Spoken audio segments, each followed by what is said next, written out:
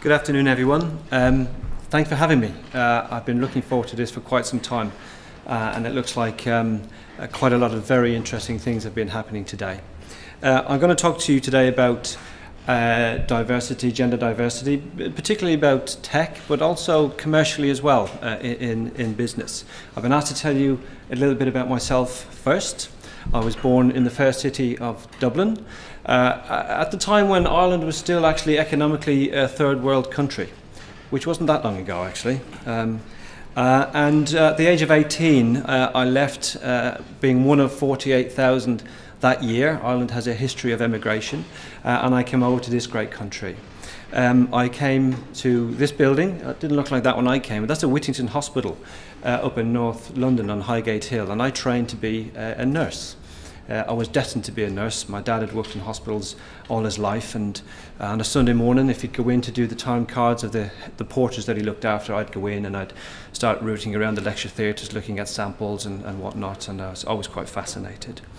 So I started there in 1989 and I qualified, and I worked within nursing for probably 8 or 9 years within the NHS, within the private sector, and I also worked in the film industry as a nurse for a while as well, which sounds very fascinating, but it was incredibly boring. I put on loads of weight and because I sat around all day, and I decided I didn't really want to make a living nursing anymore, so I decided to go back to school, and I went to the University of Brighton, left London, and I went to live in Brighton for 4 years, which was a great experience. I thoroughly recommend going back to university as a mature student. It's awesome, okay?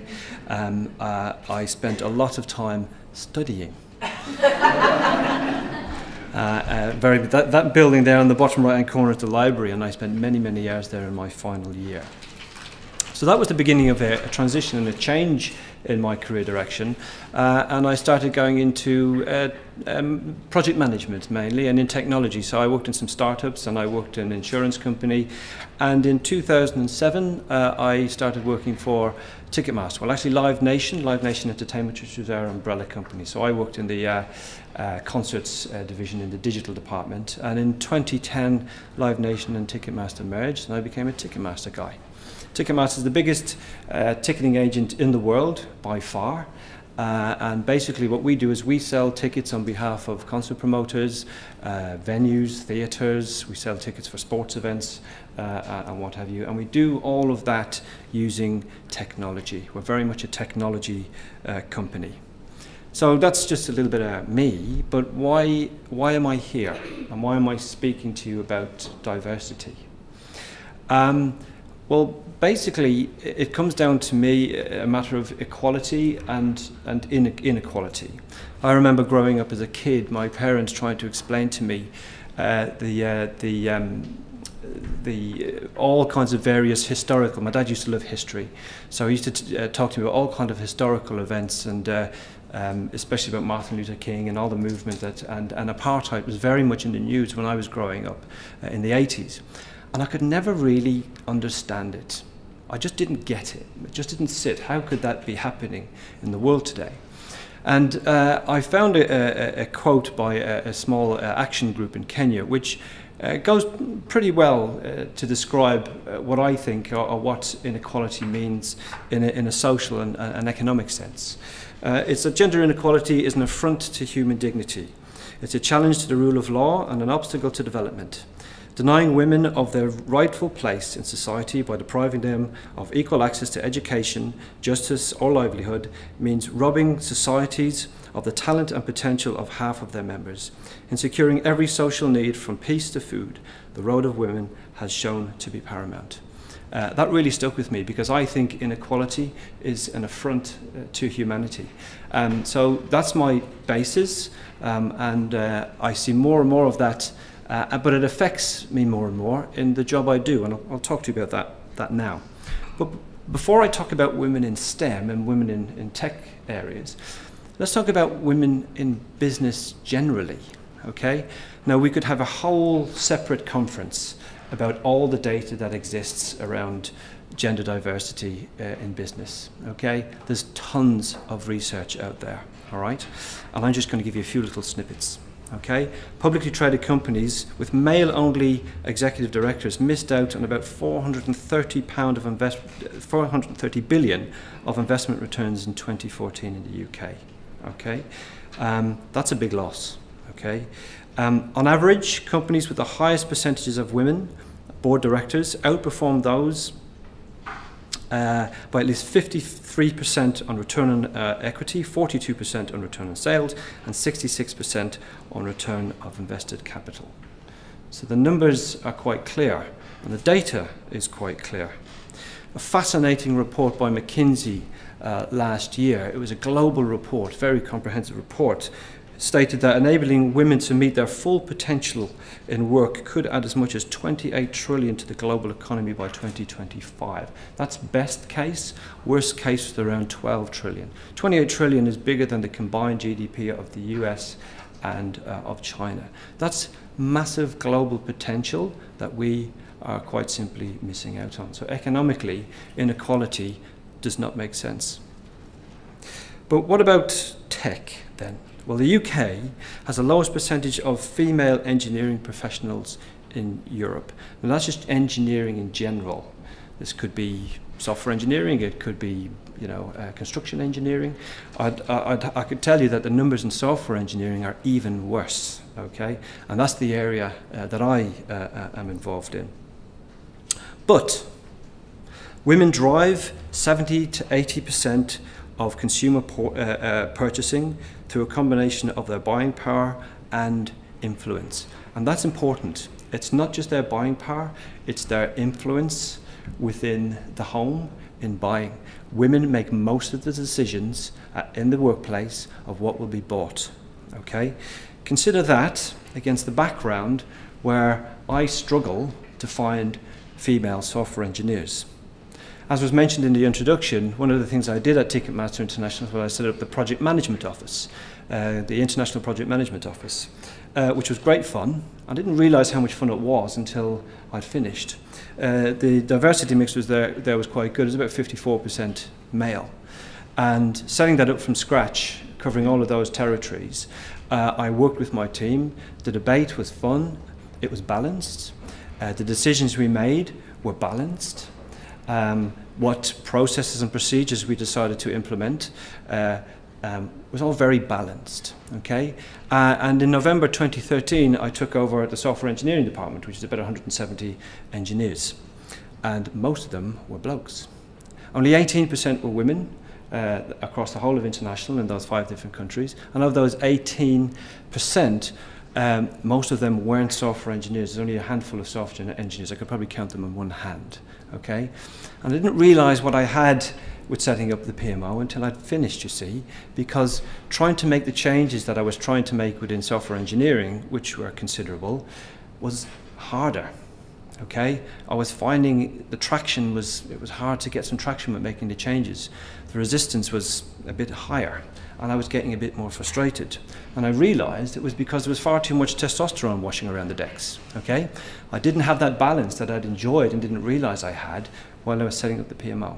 And that really set me on the path of trying to address this issue of why diversity, certainly in technology, is a problem. And I'm still asking why. And there are many, many answers. So what are we doing about it at Ticketmaster? Well, Ticketmaster is the 6th biggest e-commerce website in the world. Okay, we get about 10 million visitors every single month. We have about 60 million people on our database globally. And we have very peak demands.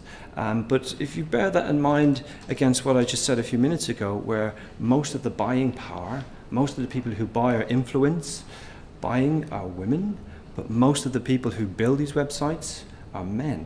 So are we missing out on a trick here? I believe we're missing out on a trick, and we're not alone. All companies now, very few companies nowadays are not tech companies. We're a tech company. Car manufacturers are tech companies. Companies that make bread are becoming tech companies, okay? Yet they struggle a lot to find women to fill these positions. That's problematic. So I'm on a mission to do something about it.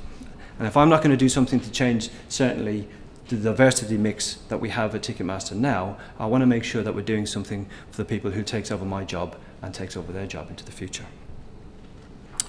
We are desperately trying to get a much better mix in our software engineering department to ensure that we get that balance that I've enjoyed previously. Now, that's not a stock photo, that's a real photo taken yesterday of two people doing a code review, okay? Looking at what we're building and making sure we're building it for the audience in which we serve. That's Christine, and Christine leads, she's a leader of the UX team, the user experience team, and everything on that wall, all those stickies and all that kind of stuff and those notes. There's a process, the very, very creative process, not techie, eating pizzas late into the night process. Developing technology is not like that anymore. It's very creative. It's very interesting working with all these software engineers, I must say. It's been interesting for me. They're a very creative bunch with a very creative temperament. But Christine does a really good job working with her team in going through this whole process. What you see on the wall there is probably our resale buy flow. So it's the process you go through with buying resale tickets here. So it's very important for us that we put female leaders in position to be good role models to other young girls coming through, be it Generation Y or millennials coming through. We've done a complete rehash of how we do talent management, tech talent management. I think all companies now that are tech companies need to be looking at how they gain and retain tech talent, and especially female tech talent, okay? You could probably just make it out at the end there. These are all our new job descriptions, and what we're aiming to do at all our job descriptions is have the sentence which clearly says, if you are a woman reading this, we want to hear from you, okay? We're being very explicit about it. We want to hear from you. We're doing mentorship programs, so we're working with Code Bar and Code First for Girls, where we host events at our Ticketmaster offices to give opportunities for these young people to come through and meet software engineers, to actually get into the industry. And what I'm trying to do now is have a couple of desks free, where we have people coming through and we mentor them every few weeks, so we can actually get more people exposed to industry and give them more opportunity. We do unconscious bias training. We're very lucky at Ticketmaster and Live Nation Entertainment because we are investing from the highest level, from the CEO, we're investing in diversity, and we now have a diversity department. And Genevieve is here, she's part of the international department, and they're looking at unconscious bias training. I don't know whether anyone saw this fascinating program on the telly recently on BBC. A guy called Professor David Eagleman was doing a 5 or 6 part series about the brain. It was absolutely fascinating. We think that we have control over so many decisions we make. We totally don't, okay? We really don't have, because of a lot of stuff which is pre-programmed in, which actually influence how we think and the decisions we make. And we think we're on top of it, we're not. Unconscious bias training is very important. We've set up a meetup, a group, which is called Achieving Diversity in Technology. Our first meetup is tonight.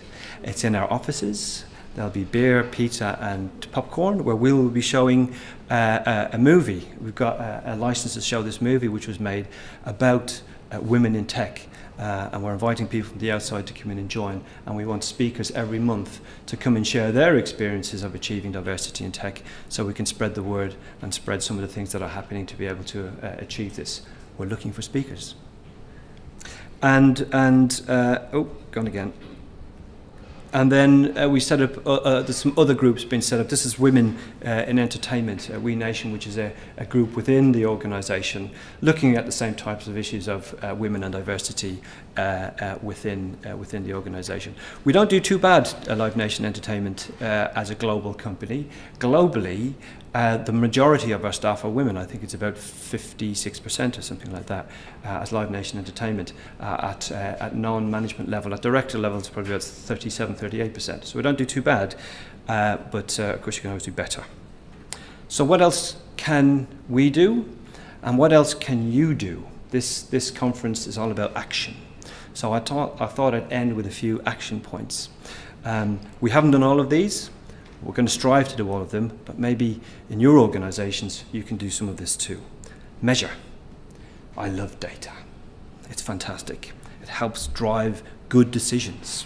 Measure remuneration, benefits, retention and promotion dynamics. What's happening in your company? What's the data telling you? Act on it. Monitor recruitment, retention KPIs, practices, and increase flexibility within the workplace. We really need to start thinking outside the box in terms of what was traditional and what was traditional working environments in tech companies. Why not have environments where women can drop the kids off at school, come in and do some work, go back and pick them up, bring them home, give them their tea, put them to bed, and then maybe pick up the rest of the work in the evening? Why not do that? And I think all tech companies need to start thinking more flexibly in those terms. Make sure that the voice is shared, okay, at conferences, internal events, and even meetings. If you're a leader within an organization, observe who's saying how much, and is there enough women saying enough things at the right levels? And if not, what are you going to do about it? We need more role models. This is one of the key things which the research is showing again and again. There's not enough female role models within, certainly in the tech industry. So make sure that you put women at the foreground of the company, both internally, like I say, at conferences, in leadership positions, and externally, how the rest of the world see you as an organization. Education. Ensure women have the opportunity to gain the skills in public speaking, negotiation, and leadership. Traditionally, the things that they don't necessarily feel they can do, or importantly, have had the opportunity to do. And language. Focus on the 50-50 notion. Language as if it's already in place. Start talking about it as if it's in place, and it's amazing. When you start talking about things, it spreads, okay? You know it's working when people say back to you what you said some time ago as if it's their idea, okay? And increase awareness. You can only fix what you're aware of, so make people aware through some of the training I've talked about, and make sure it's a talking point. This is all very important. For commercial reasons, it's very important. But I also think for equality and humanitarian reasons, it's very important. Find people like, apparently I'm a man-ambassador, I'm told. Okay, so you need to find more people to make sure it's everyone's issue and not a man's issue. I keep saying to the women's groups that I'm invited to talk to, which are mostly women talking to women, stop talking to the converted. You need to get more men in your groups to make them successful. This is all very important. For commercially, as I say, and for humanitarian reasons. I can't really say it better than this. It's important for the future, and it's important that this momentum that we've picked up continues and becomes a real movement, and we start seeing a change into the future. Thank you, and we're hiring.